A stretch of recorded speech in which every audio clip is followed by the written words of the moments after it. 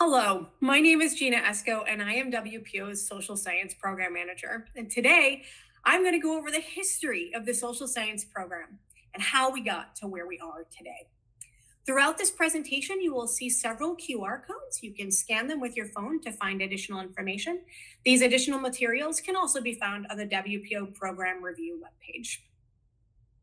According to the NOAA Science Advisory Board, social science is the process of describing, explaining, and predicting human behavior and institutional structures in interaction with their environments. Since 2017, the social science program has focused on finding, funding, and fostering social science weather research to advance science and stewardship to save lives, protect property, and enhance the national economy. Since 2017, demand for social science has increased dramatically, as evident through policies and strategic documents, beginning with the Weather Act. A number of pivotal reports and policies were published during this time, including the National Academies of Science Study, the Evidence Act, and the Priorities for Weather Research Report. Strategic plans published by NOAA have increasingly included and focused on social science during this time as well. All of these documents have increased the scope of what our program needs to address. The demand, while very exciting, has also exceeded our capacity. Our team has experienced rapid growth to try to address and meet this demand. We started with one postdoc associate in fiscal year 17, and quickly we've grown over the last 5 years. Now, in fiscal year 23, we are excited to share with you that our team consists of 2 federal employees and 3 contractors who each act as leads and co-leads for various initiatives, which we will highlight during this presentation.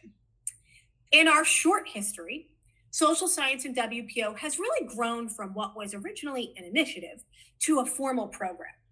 As noted with our previous slides, we started with a modest amount of funding to support staff with additional project funds coming from the Director's Discretionary Fund.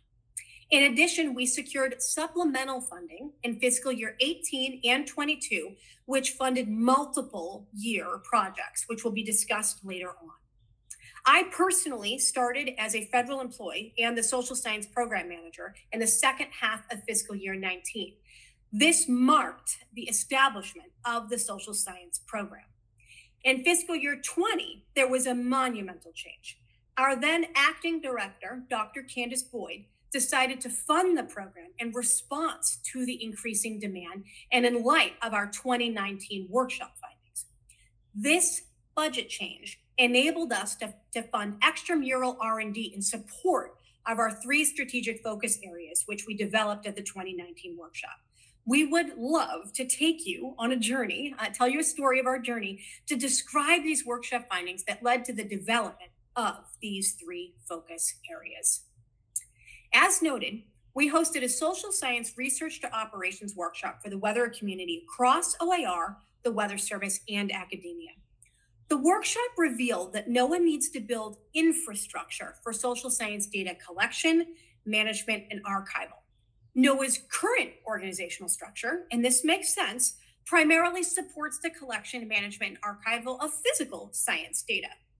The challenge is, without the similar infrastructure for social science, NOAA cannot measure mission-critical factors such as impact and change. The workshop also identified a growing need to streamline R2O transition processes. It also exemplified how to successfully transfer knowledge within the social science community. We need to do more in relation to knowledge transfer. These findings laid the groundwork, the very foundation of our program's 3 focus areas, which are social science data and research, social science research to applications, and portfolio analysis and evaluation. The first, on social science data and research, funds and fosters collaborative research activities that develop and test methodologies that systematically collect data as well as identify research gaps. The second focus area is on social science research to applications, such as operationalization or commercialization, also known as R2X. The goal of this focus area is to facilitate the potential transition of interdisciplinary and applied social science data and findings into a variety of applications across NOAA and across the weather enterprise. Lastly, the portfolio analysis and evaluation theme, one of our newer focus areas, It focuses on evaluating the social science program's evolving R&D portfolio and measuring its impact on society to support strategic thinking and decision-making. I am really excited to share some of our major activities under each of these areas. Under the social science data and research theme, data, I'm going to say data a lot. Data plays a fundamental role. Data is needed to measure impact, change, and to value our NOAA's value of products and services. To advance this effort, in fiscal year 21, we partnered with the Natural Hazards Center at the University of Colorado Boulder through the National Science Foundation to create what we call Weather Ready Research Quick Response Program. This program enables us to collect data after weather events, as well as require publication of data and their associated instruments. For context, the Natural Hazards Center is the National Science Foundation designated information clearinghouse for the nation for societal dimensions of disasters. Since the mid-1980s, the Natural Hazards Center has administered the Quick Response Research Grant Program. It is the sole academic center in the nation with the research and administrative infrastructure that's important and the trust and recognition to support our Weather Ready Research Initiative. To date, we've funded 26 projects, published 17 data sets and 16 associated instruments across a variety of weather hazards, leading to 237 unique data and instrument downloads. This effort is really advancing and increasing the number of accessible data sets to help with evaluation, as well as laying the groundwork to meet open science guidelines. In addition to event-based data, we've also invested in collecting baseline and longitudinal data. That is, data collected over time from the same population. In partnership with the University of Oklahoma Institute for Public Policy Research and Analysis, we've funded the development of surveys that collect this longitudinal data from the public on forecast warning reception, comprehension, and protective actions. They've created an interactive website which allows users to access this data, including on risk perception for hazards such as severe weather, tropical, winter weather, and floods. Combined with the quick response data, we're building the foundational data needed to enable measurement of our mission critical factors, such as impact and change on our society. Lastly, starting in fiscal year 21, the program hosted its first funding competition. This is a very exciting moment for us. We were even more excited, I have a lot of excitement, to receive 43 letters of intent and 30 full proposals. With that monumental budget change we referenced earlier, we were pleased to fund 10 two-year projects. These projects are still active and ongoing, so results are still coming in. Briefly looking ahead to our current fiscal year 23 competition, we received a record number, my Boston accent coming out, record number of 57 letters of intent and anticipate funding around 7 projects. Our research priorities for these competitions are developed alongside and in partnership with the National Weather Service and are really focused on developing and transitioning methodologies, collecting and sharing data, and providing research-guided recommendations on product and service improvements, which leads to our next very important focus area, transitioning research to applications. After receiving feedback from the community at the 2019 workshop, our program set our sights on optimizing the R2X transition process by making it more collaborative, iterative, and agile to reduce burden on both researchers and operational collaborators. To create a sense of community and really foster collaboration, we developed a Smartsheet portal that acts as a virtual space and centralized hub of R2X information.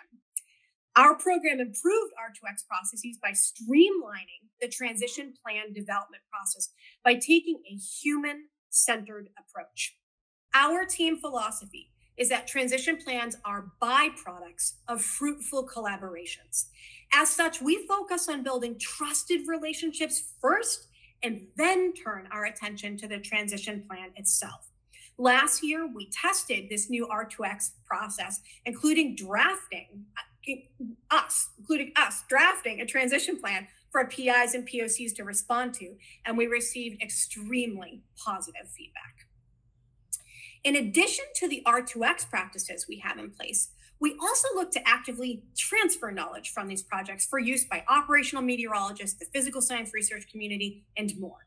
To that end, we developed an internal Google site called the Social Science Insight to increase the accessibility and visibility of social science research. The website includes social science webinars and trainings, and it also increases access to social science journal articles. We've also written R2X value stories to help illustrate the impact social science has had on NOAA policies, processes, and products. Our fiscal year 18 hurricane supplemental projects are an excellent example of how we implement our knowledge transfer efforts. WPO has worked alongside the Weather Service to identify operational challenges and research gaps. And we did this to fund 4 complementary social science projects. This mindful approach built a collective body of research, enabling each of the 4 projects' findings to build on one another. Together, the projects provide more generalizable findings to inform meaningful changes to the tropical cyclone products and services suite.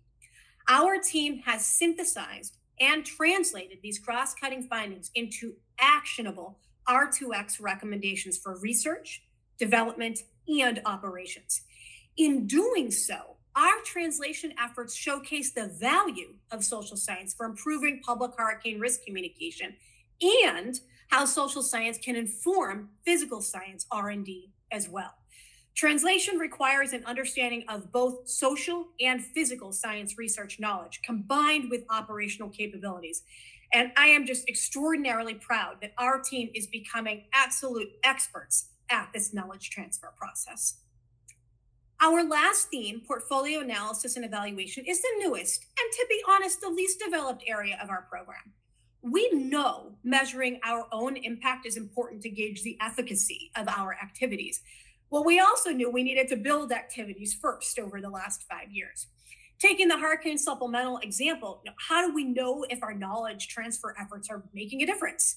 We knew that we needed to fund the projects first, and we needed to produce research findings, and we need to translate those findings into recommendations. We also know we need to continue our partnership with the Weather Service to follow through on implementation. Well, now that we're nearing that stage, how do we measure the change in value from that implementation? Not only is our team asking questions related to impact, value, and efficacy of our activities, we are also sought as experts to determine the impact, value, and efficacy of NOAA weather-related initiatives as well, a daunting task. To answer these questions, we need both data, you've heard that from me very often, right? We need both data and infrastructure to determine our impact, as the community reminded us. They pointed this out to us at the 2019 workshop. While our activities are making progress, it's simply not fast enough to keep up with the demand, and we acknowledge that. To that end, our team is focusing on achievable steps towards our analysis and evaluation. For example, related to tracking our efforts on making the R2X process more agile and collaborative, we created a customer experience survey to measure just that. Did we make it more agile and collaborative? Our sample size is small, but the results are very promising. Related to broader questions of impact, value, and efficacy, we're leading a very large NOAA-wide initiative called the Societal Data Insights Initiative, which will advance a social science data and IT infrastructure to evaluate societal response right now to flooding products and services initially, and will grow over time to other hazard domains. As you can see, and as you heard, our 3 main focus areas represent extraordinarily meaningful work to understand how we can continue to save lives, protect property, and enhance the national economy within the weather context. Our data and research is needed to measure progress and identify societal challenges. Our R2X activities address those challenges with the goal of making improvements. And our portfolio analysis and evaluation theme is there to measure the effectiveness of that change and influence our program's future activities. Our team is hardworking and dedicated. Oh gosh, are we so dedicated towards these goals? The truth is that the demand for our team has, and I think will always exceed our capacity and capabilities. We strongly believe, though, that these goals and associated activities are focusing on our most critical short-term needs, while also building the broader infrastructure needed for social science integration at a larger scale. Thank you so much for your time and for listening, and we very much look forward to your questions during the live Q&A. Thank you.